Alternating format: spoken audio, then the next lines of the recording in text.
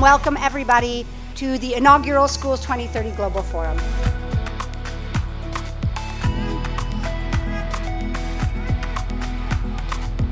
We are so excited to have all of you Schools 2030 colleagues, partners, and friends from all over the world here with us today. Schools 2030 represents a philosophy, and that philosophy is when we bring diverse stakeholders together, we can have opposing views, challenging views, a diversity of opinion. Because we all know to achieve the ambition of quality, equitable education for all, we all need to work together for this massive goal. We need to have this complete redesigning of how we make policy using everyone sitting around each other. And that's the point with the Schools 2030 Forum. We say it's about connecting schools, systems, and societies. So it's a very unusual forum because we have teachers, we have government, we have researchers, we have donors, we have civil society organizations, so they can think together rather than, as they usually are, working in their own silos. We need a better situated system that sets a learner from the start, when the learner knows exactly where they are headed towards. We must keep improving. So if you're going to improve all the time and offer better services, then you must keep reflecting. The 21st century skills we're talking about, critical thinking, creative thinking, assertiveness, self-awareness and so on, are the essence of democracy. They're not just talking about employability. This is a very good opportunity that the stakeholders have the opportunity to reflect on what we want to achieve and how our schools should be.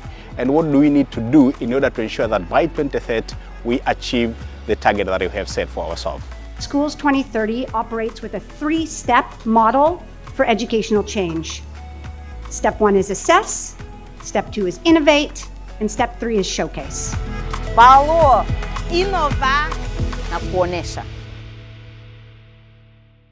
Schools 2030 teachers assess the holistic learning levels and the quality of the classroom environment. They have assessed challenges to identify gaps within their learning environment, and within this they are using contextualized assessment tools that tell the story of what's happening in their classrooms and in their communities.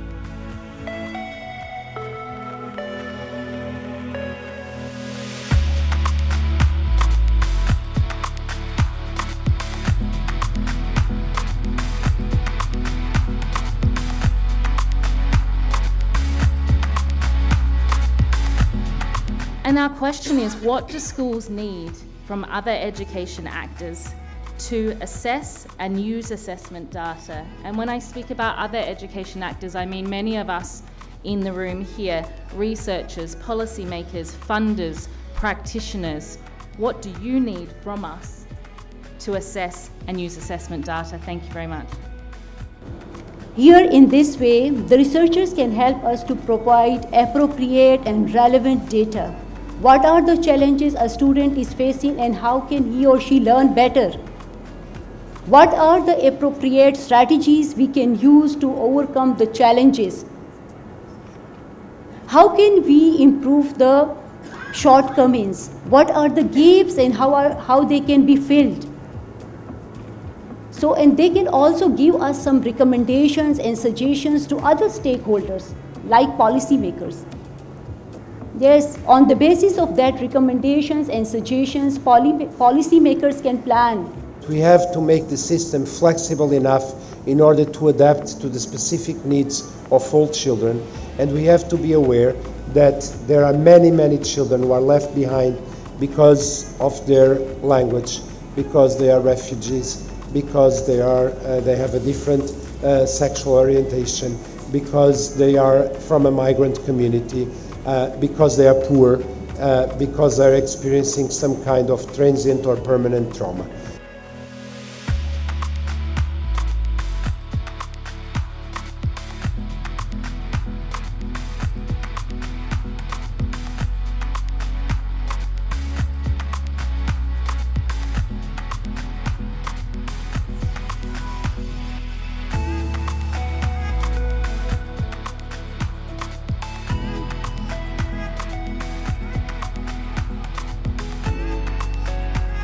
Walimu walipewa fursa ya kuleta ubunifu wa kiufundishaji na kwa sasa wamebuni vitu vingi sana. Utakuta wamebuni vifaa vya kufundishia kama unavyoviona hapa, na wameshavitumia darasani kwa zaidi ya miezi 6-7, na wameanza kutuambia matokeo ya makubwa sana ambapo watoto wanaonesha yapata. Mfano, shule ya msingi Toangoma ambapo wamegundua kifaa kinaitwa T-learning ambacho kinatumika darasa la awali, kimesaidia watoto sasa wanaweza kupata studies za awali kwa haraka za KK ukilinganisha na hapo awali.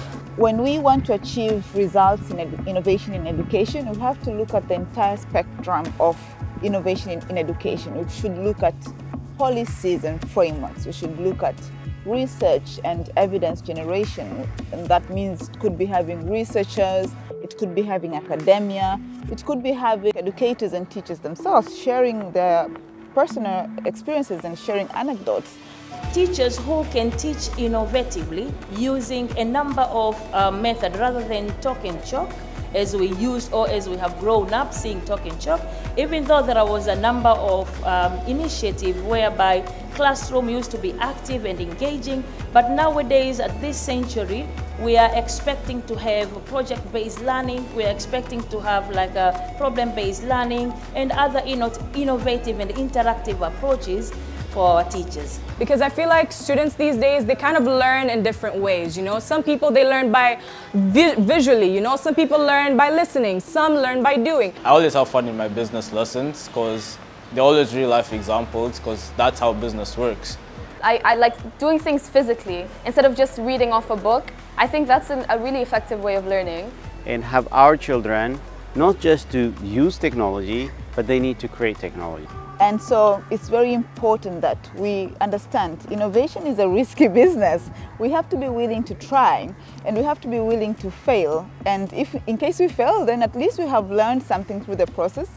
Again, as we always say, we have to fail fast and fail forward. So I think that should be at the heart, having that open mindset, having that willingness to collaborate, to try things out. I think that's at the heart of innovation. One of the things that I've really learned through the journey, as you said, is that teachers are natural innovators.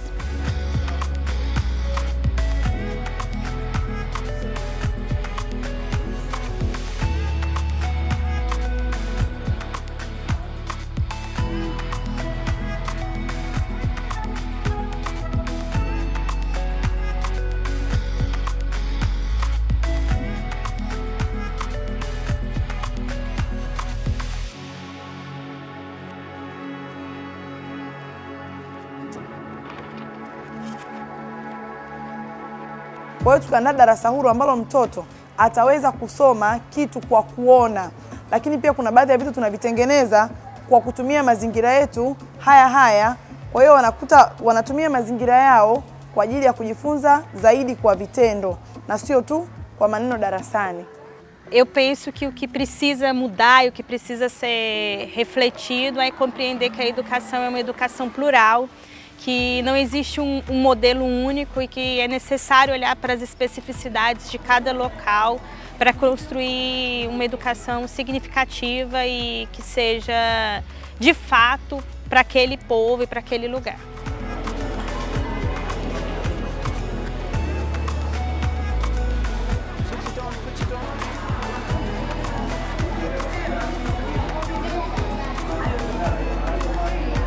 Nimeweza kuona matunda mbalimbali ya program na solution ambayo tumefanya, yani darasa kiwanda, kwani nimeona wanafunzi wengi wameweza kubuni mbinu mbalimbali mbadala ambazo zimeweza kuwafikirisha na kuwa na mawazo bunifu. Darasa kiwanda limenisaidia mimi binafsi kuperform vizuri masomo yangu kwa kupitia hizi practical ambazo tunazifanya.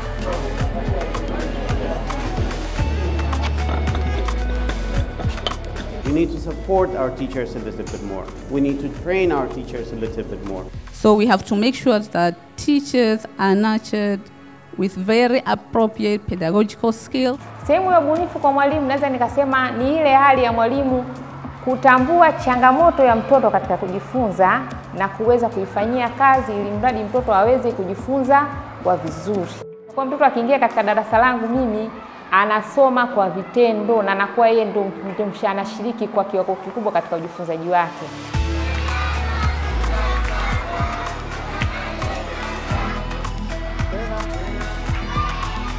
So yes, we really need to reimagine. We need to think on how better to organize our education system. Part of it is how must we increase public resources into education, but how do we make better use of those resources so that we can make the most out of it, because resources are not going to be enough in any case. And I call upon all nations that it is also our responsibility as a global solidarity to make sure that we support transformation, education transformation that's going to take place. That is a new conversation to actually promote a sustained investment, not an expenditure, an investment in international education.